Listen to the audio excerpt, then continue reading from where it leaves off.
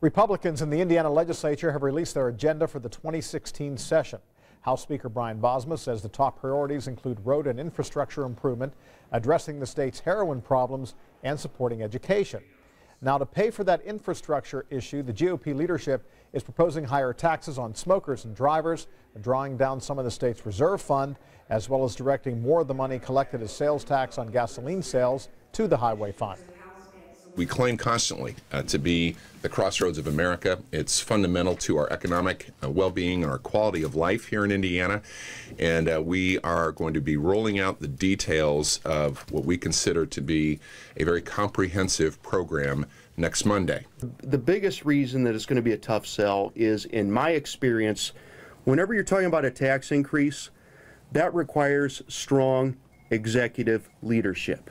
That's very difficult to initiate from the legislature, even when people think it might be a good idea. Indiana Governor Mike Pence prefers a short-term approach that would borrow money and drain some of the state's reserves to fund $481 million in highway improvements in 2017.